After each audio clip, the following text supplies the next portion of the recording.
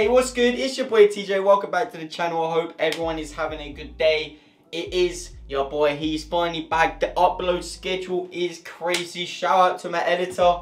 Shout out to all the people working behind the scenes, my staff. You know, there's so many people that allow me to make my content, my thumbnail guy as well. So I appreciate you. I'm going to be uploading every other day on this channel until I burn out. So make sure to subscribe and like the content. Let me know in the comments what else you want me to see. I've got a load of videos lined up which we're going to be doing. I've passed two 200k accounts within 3 days of taking the challenge, and then we're going to combine them after I pass phase 2. I have a 2 million funded challenge coming out very soon, where basically I buy all of the challenges from the prop firms and then connect them to a copier, do all of them at the same time. It is risky. It's about a £6,000 investment. If you want to see that, like up this video, comment down below if you want to see it, because I will bring you in. We're actually going to talk about trading today and how to be consistent in Forex, or even any sort of trading, crypto, you name it, we can do it, baby. So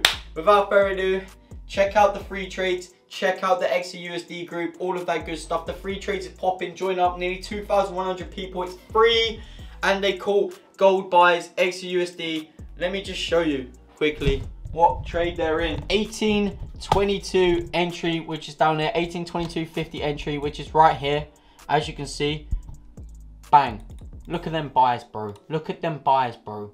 Look at them buys, bro. Free trades got in this. 20 pip SL, of course. 1820.50 is the SL. Never got touched. We're aiming for 1850, but look, let's just say 1842.50, because that's 200 pip. It's that easy. It's that easy with us. And free trades got into this, so make sure to join up. It's the best. Without further ado, let's get into the video. So, looking to be consistent trader. Are you putting in too high lots, trading too high risk for your size account? Well, look no further. We're going to be talking about loads of stuff. So hopefully all of you listening that are having problems with trading right now can actually take note and do better. In the end of the day, you can only improve as time goes on. It's all about the long journey, not the short journey. So make sure to always remember that. So first and foremost, the basic of the basic, risk management. If you are not using a risk management app, then I do not know what you're doing. I'm going to explain to you basically how it does it. There's an app called Stinu, and boys, girls. What you do is you put your currency. I trade XUSD, so we're gonna put it into the risk management app. All you have to do is put your SL. So we are 20 pip SL, so we're gonna put 20 pips. We're gonna put the account size 200,000 as an example. Now, we've got our account size at 200k, stop loss at 20k. All we have to do now is calculate it. And do you know what? This app does it for you. So when you hit that calculator button, bang, it shows you it. And you go down to 20 pip SL, and then it tells you what lots you need to use. I think it's about a 0.5, could be 0.2.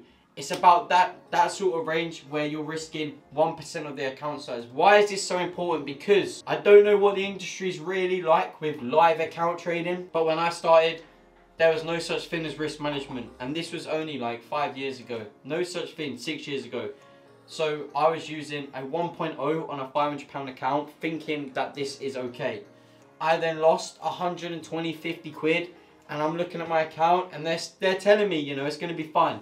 I'm down, I'm up to 350 quid, down 150. That is a huge percentage of the account already lost. Over 25 to 30% lost just from one trade. Now, if you used to risk manage, you would not be losing 20 to 25%. You would only be losing 1%. You never, ever move your SL away from your entry. You never move your SL away from your stop line, because if you do that, you're adding more risk into your trade. Now, you don't want to be doing that.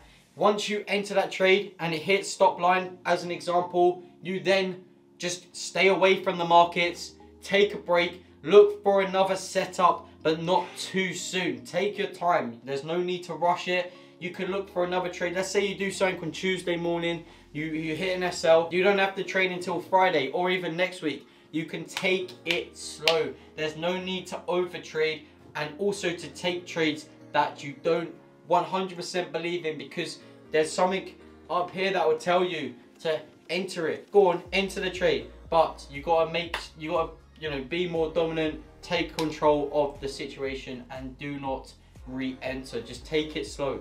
That is a key thing in trading. And obviously, this is how to be consistent.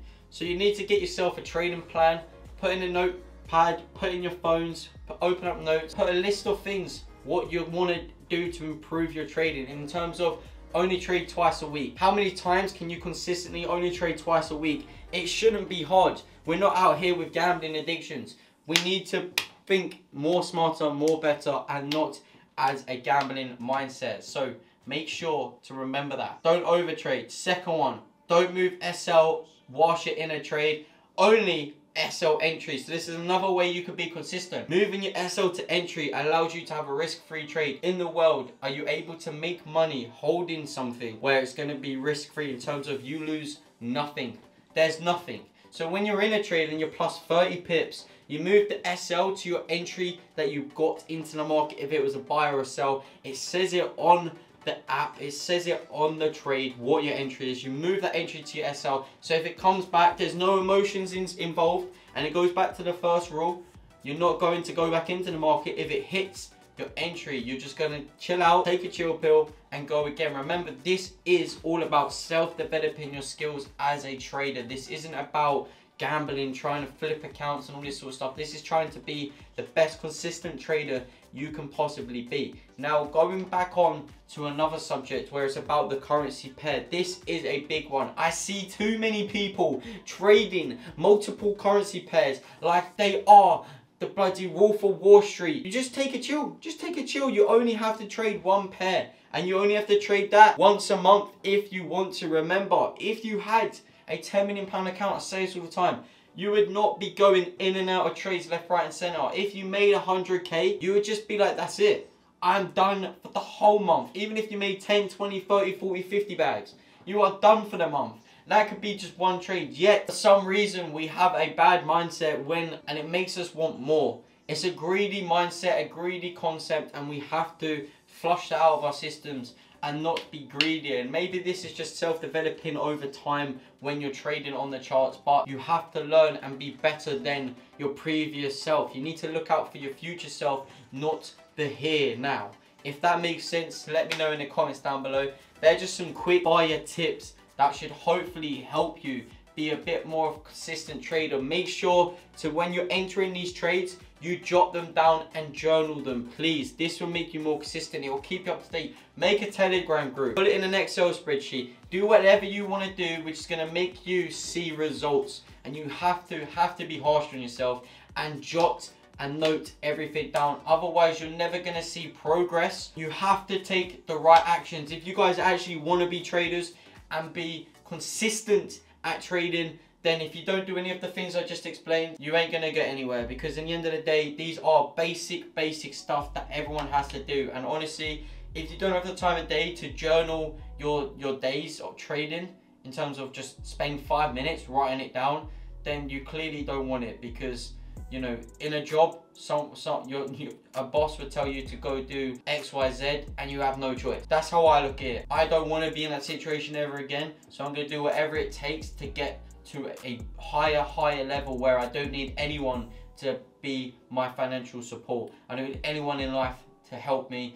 It's all going to be me, and that is what I'm doing right now. So guys, if you are new to the YouTube channel, like, subscribe. Been your boy TJ. Much love. Take it easy, and peace, baby.